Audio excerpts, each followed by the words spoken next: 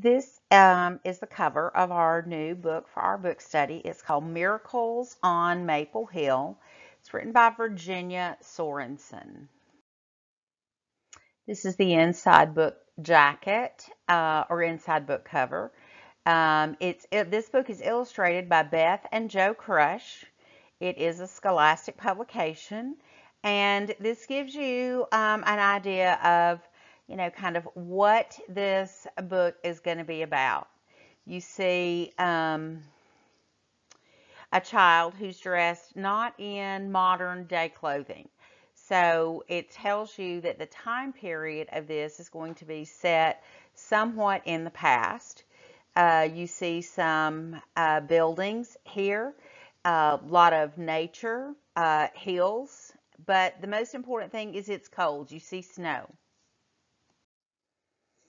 All right, the book was originally published in 1956 by Virginia Sorensen, so that gives you a time frame of when this book would have been published. It's written about the same time frame as The Watsons Go to Birmingham, Bud Not Buddy, um, One Hot Summer. So several other books that we may have read were written about this same time frame. This is also the dedication page. It's dedicated to those who helped: Harvey Kreitz and Waldo Bates and Royce Mallory, and remembering Uncle Chris. This is your table of contents. There are 14 chapters. We're going to do one chapter a day. Our goal is to do 4 chapters each week. We probably won't do a chapter on Monday because that's going to be the days that we delve into our new vocabulary and our grammar focus for the week. But our goal is going to be to work towards reading one chapter each day. As we read this chapter, we want to be kind of mentally comparing the setting and the characters to the book we've already read this year called Frindle, because that really is our standard. We are going to need to compare and contrast 2 books in the same genre. The genre here is realistic fiction. The genre in Frindle is also realistic fiction. Miracles on Maple Hill, Chapter 1. There's all outdoors. Mother, say the scoot thing again, Marley said. She slid forward in the car seat, talking right against her mother's neck over her coat collar. Say it just the way your grandma said it. Marley, again? Mother asked. And please don't breathe down my neck, dear. She was driving, and the road was narrow and snowy and worrisome. Just say it once more, the way she said it. Marley noticed the look Mother gave Daddy, who sat beside her in the front seat. She could tell that Mother was afraid Daddy would object to hearing the same thing over and over. He was more tired than usual, even. When he asked Mother to drive, he was always as tired as he can be. Now he sat with his eyes closed and his chin buried in the collar of his jacket. But it was for him, really, that Marley wanted Mother to say the scoot thing again. Maybe they didn't think she knew why they were going to Maple Hill, but she did. Just once, I promise, never to ask again. I promise, Marley said. Her brother Joe turned from the window for a change. The whole way up from Pittsburgh, he had kept his face glued to it like an old fly. Why don't you just say it to yourself, he asked. Mother said it 1,000 times. I want her to say it. Just once. If Joe asked her why she wanted Mother to say it, Marley couldn't have told him. The truth was that when Mother said those certain words, all the good feelings came back. Grandma's whole house and yard and her whole Maple Hill were in those words, just the way Mother had described them ever since Marley could remember. Grandma was in them too, with the way Mother said her voice was. Like a bird's voice if it pretended to be cross, but really wasn't. Mother was in them too, but in a special way. Not the way she was now, but the way she had been when she was Marley's age. Every summer she had come to visit her grandma at Maple Hill, right here in Pennsylvania's corner. How so many things could be in a few words was something else Marley didn't know. But it was the same way the whole feel of school can be in the sound of a bell ringing, or the way the whole feeling of spring can be in one robin on a fence post. Daddy opened his eyes. "You might as well say it, Lee, and get it over with," he said. He did not look at Mother or at Marley or at anybody. He liked to do the driving himself, especially when a road was as bad as this. But he was too tired. Soon after he had come home, while people were still marveling that he had come back at all after being a soldier and a prisoner and everything, Marley had heard him say to Mother, "I think I'm going to be tired forever." But Mother had answered, "Of course you won't. You know, Dale, I've been thinking we could go up to that old place of Grandma's, Maple Hill. What you need is all outdoors for a while." "Honestly, Marley, I don't see," Mother began. But she sighed, and then she said it. For a long time when Marley was little, she had corrected Mother every time any one of the words was the least bit different. So now Mother always said it exactly right. Every syllable, every other word had to come strong, as in a nursery rhyme. "Now scoot, you two, for goodness sakes. Up here, there's all outdoors." There. Marley sat back again. If there was all outdoors, there couldn't be very much indoors, where all the trouble was. She could see the little old woman in a blue dress and a white apron with her broom in her hand. She was pretending to sweep the children out, as Mother said, because they kept hanging around the house after they arrived. The first time Mother told about it, a long time ago, Marley had asked, "Why did you hang around? Why didn't you go outside and play?" Mother laughed and said, "Grandma thought it was because we were too used to being penned up in town. We were so used to having walls around us and ceilings over us that the sky and the country scared us to death. Grandma hated cities. We could hardly ever get her to come for a visit. She insisted that my brother and I come every summer out to Maple Hill. She told us the only place worth a grain of salt is where a child can go out and run as he pleases." Now, that is figurative language. Worth a grain of salt. That is an idiom. That means anything that's good. All outdoors. Marley stared out the window on her side as Joe did on his. Maybe she thought it wasn't just because of the city. She could remember times that had been nice there and happy before Daddy ever went away. And even while he was gone sometimes, Mother paid a lot of attention and They went to the museum on Sunday afternoons and to hear the Pittsburgh Symphony and for picnics in the park. Everybody felt sorry for Mother because Daddy was missing and nobody expected he would ever come back. But then he came.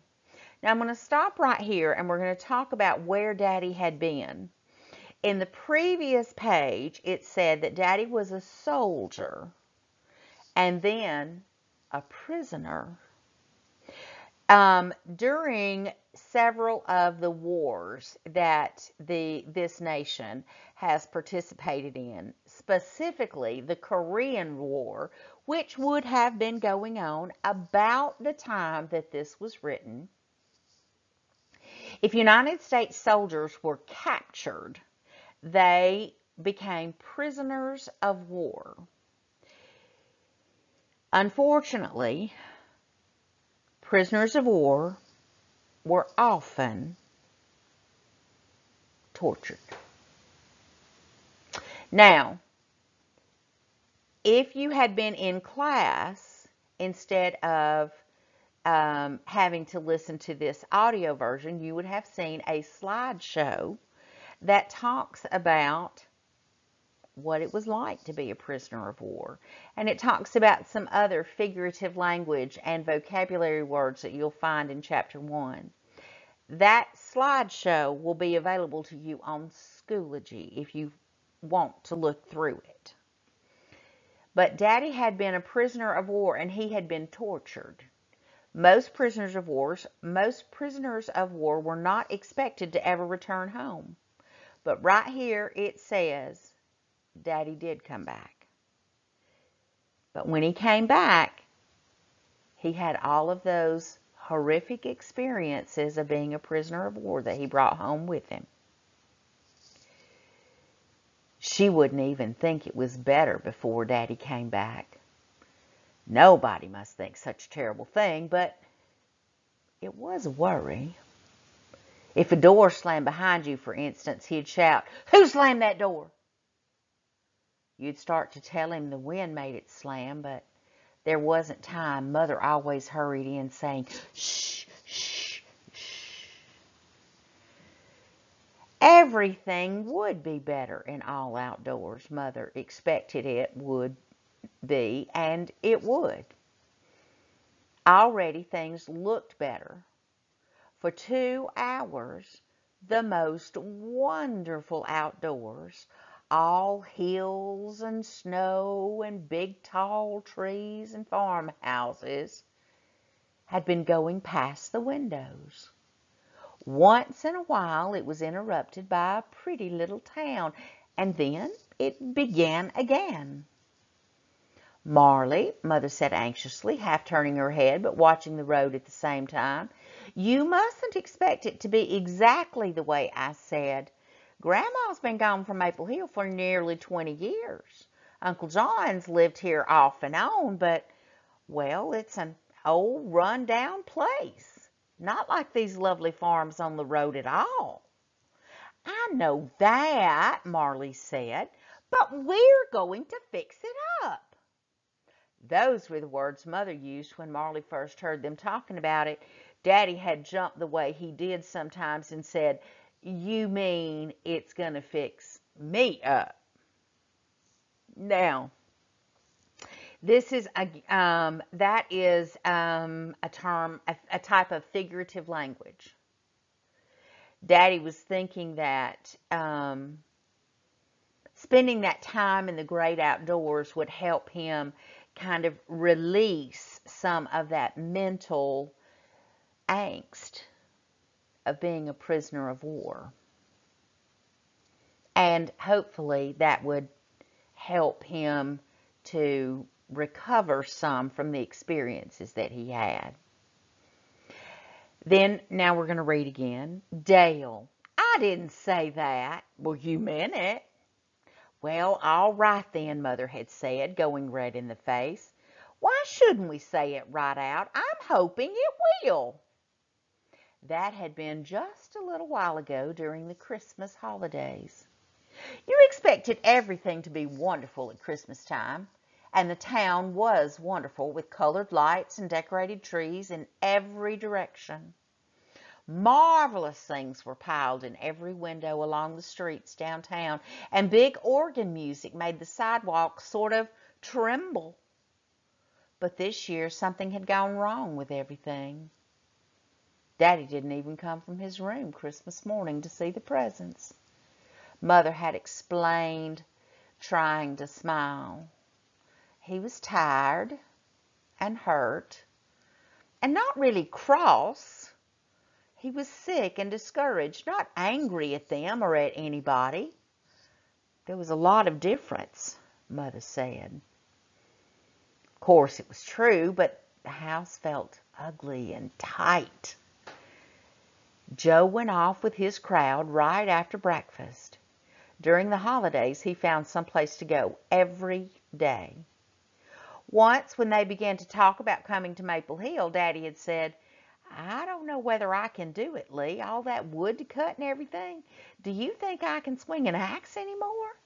"Why, of course," Mother said. "And Joe can help. He's 12, isn't he?" That's just the age Grandma used to say kids stopped being a nuisance and started being useful. In 2 years, I'll be 12 too, Marley had thought. She was so interested in imagining the piles and piles of kindling she would cut that she forgot to listen to what Mother and Daddy said next. She was reaching up in her mind to put a piece of wood on a pile higher than her head. But then Mother said something so interesting and wonderful she couldn't help hearing it. "When I was a little girl up at Grandma's," Mother said, "I was certain that Maple Hill was the place where all the miracles had happened." Daddy didn't laugh. For a minute, it was as if the two of them were holding their breath together. Then Daddy said, "I'm afraid miracles don't happen anymore, even at Maple Hill." "We'll go find out," Mother said. That was soon after Christmas. Now it was March, and here they were, going to find out. "It's not very far from here," Mother said. Now, all outdoors seemed to be mostly trees close along the road. There were bare limbs that bent against the car, scraping as it passed, brushing off their snow. Hemlocks were like frosted green. Mother shifted gears, and the car was a big black noise in the middle of a huge white quietness. Again, we have figurative language.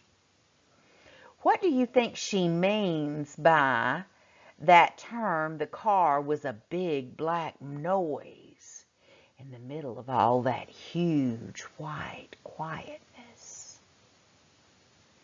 Think about it, boys and girls. What does the world sound like when you walk out onto fresh snow and you're the only one out there making a sound? Isn't every sound magnified? Maybe that's what she meant. Back to reading.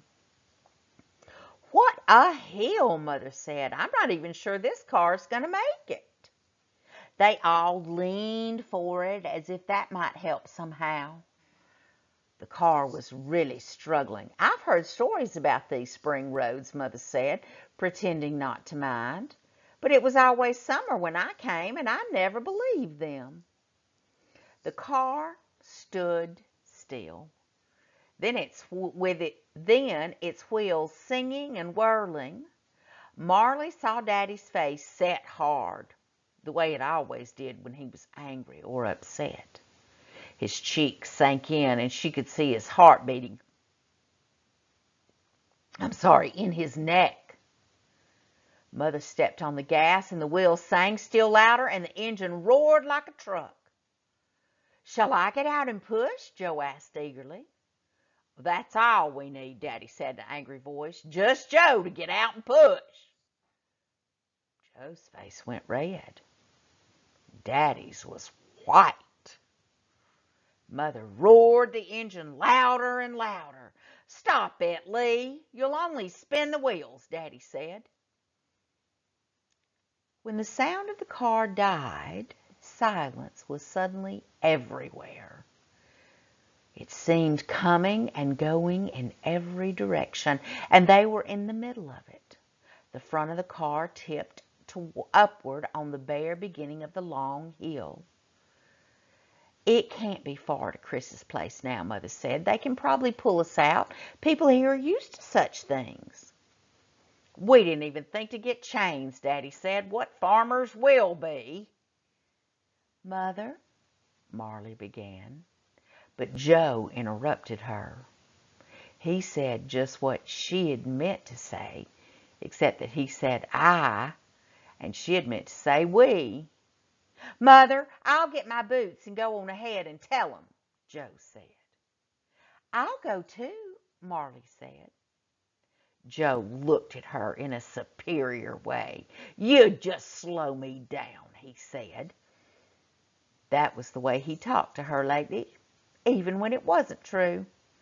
She never could say it wasn't true, though, because every time it made an argument, and Daddy thought every argument was a fight and had to be stopped instantly. He said there was plenty of fighting going on in the world without them doing any of it. Mother hesitated. I don't know what else." She looked at Daddy. "My boots are in the trunk," Joe said, and out he went. "Mine are too. Get mine," Marley cried. "He'll be sopping wet before he even gets his boots on," Mother said.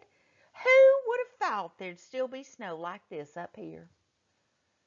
Her voice was worried. Daddy didn't say one word. He just sat still, staring out of the windshield up the long hill. "Mother, Daddy, can't I go too? Joe knows I can go as fast as he can. He knows I can," Marley cried. "Hush now," Mother said. "There's no use both of you catching your death of cold." Again, we've got figurative language here. What does that phrase, "catching your death of cold," mean? We don't normally die from a cold, do we? Back to reading. "Mother, we wouldn't." "Don't argue, Marley. Please," Mother said. She gave Marley the look that said, "Now, don't talk about it anymore or you'll worry Daddy again." "Please, Marley, you heard what I said." "But, Mother." "Marley, don't argue." Daddy's voice was fierce. Joe scrambled back in the car with his boots and pulled them on, jamming his jeans inside. How important he acted. You'd have thought he was the President of the United States or something. For a minute, Marty hated him. If he just said he'd like her to go along, she could. But he wouldn't say it for the world. She always said she'd like him to go along whenever she was going. And it was even true, but he'd never say it. Never, never, never. "Please, Joe," she whispered so Daddy and Mother wouldn't hear. But Joe didn't seem to hear either. Mother said, "Joe, you'll likely see the Chris place as soon as you get to the top of the hill. It's a big white house down a lane, green shutters. Behind it is a huge red barn. I'm pretty sure it's the next place." Her voice didn't sound sure at all. "Just tell whoever is at the next place," Daddy said. "I hope I'm right," Mother said. "They're such wonderful people, and we're such good friends to Grandma and to John and me." Joe got out. He acted more important than ever, pulling his gloves right up over his sleeves.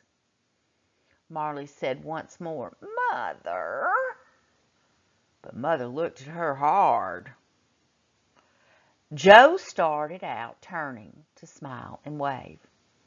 Marley hated him again, this time even more, but in a minute he was walking alone up the hill, littler and littler, and the three sat silently watching him.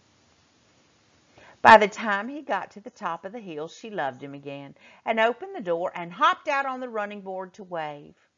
He waved back.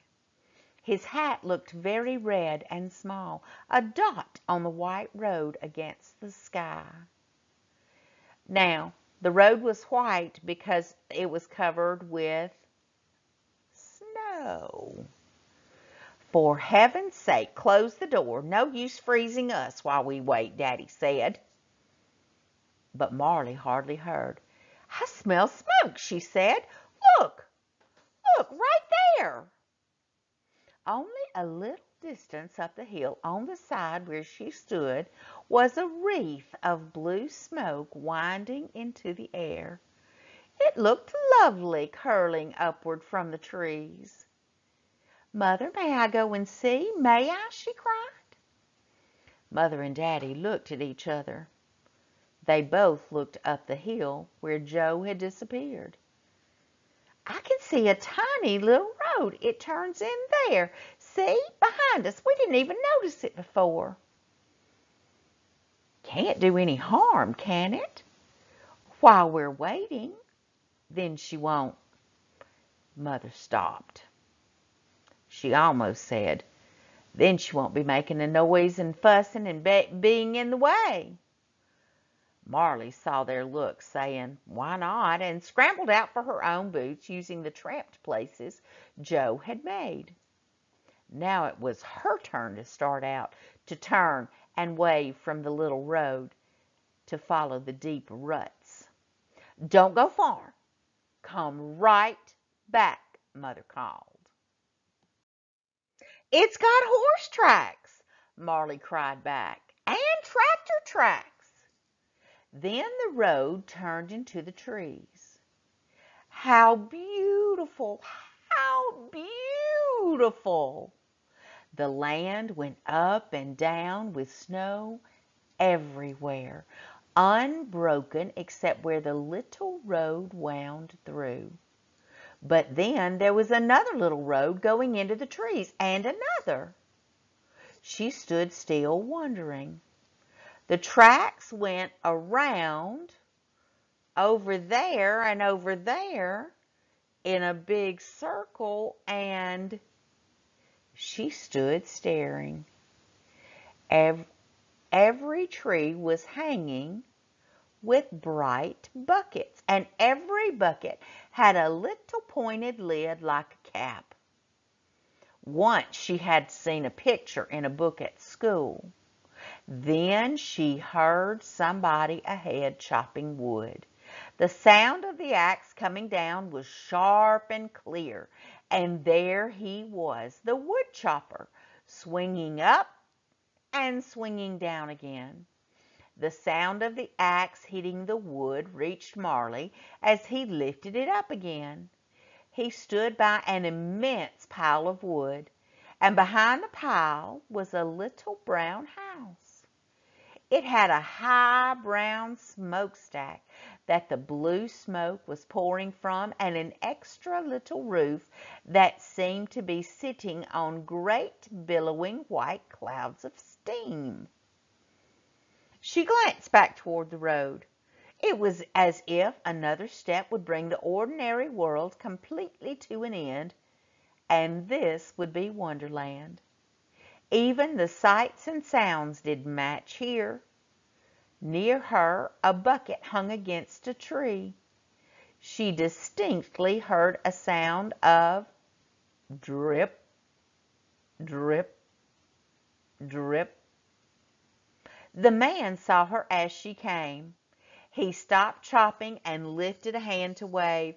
He was smiling. Then suddenly he dropped the axe and began to walk toward her. She didn't know whether to go on walking herself or turn and run. But she went on walking, and as he came closer, he cried, suddenly, "Lee! For goodness sakes, Lee! She could smell the smoke on his overalls when he held out his hand. He smelled wonderful, like a smoked ham. His face was round and red and fresh, and he was absolutely huge all over. His hand closed over hers, and his laugh was as big as he was in his huge blue jeans and sweater. "Imagine me calling you Lee," he said. "You must be her girl Marley. But you're your mother all over again. I'm Mr. Chris." Now I want to stop here and I want to point out two things. The sentence that says, "He smelled wonderful like a smoked ham." That is figurative language. It is a simile. It's comparing two things using like or as. And in this last paragraph, it said, "But you're your mother all over again." I wonder if that means he sees her mother in her. Let's read on and see.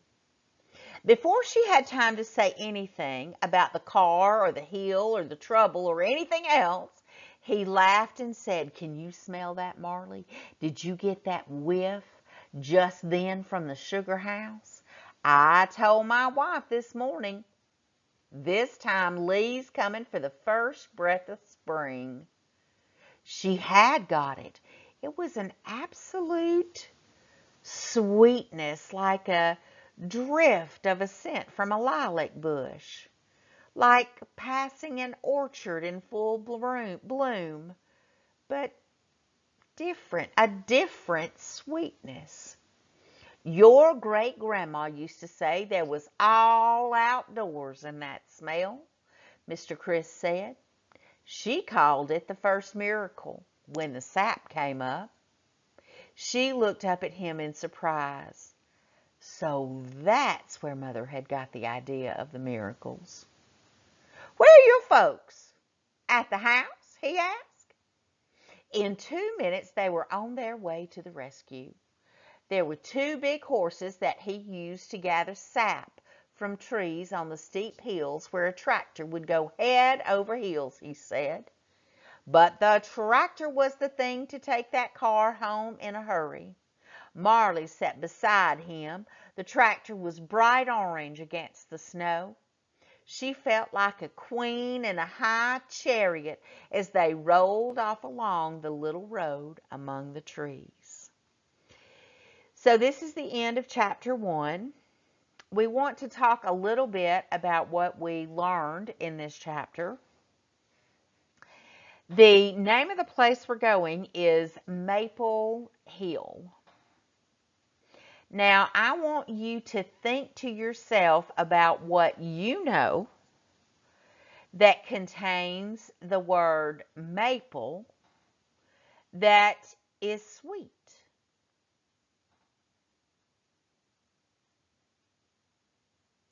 I wonder if you are thinking of maple syrup,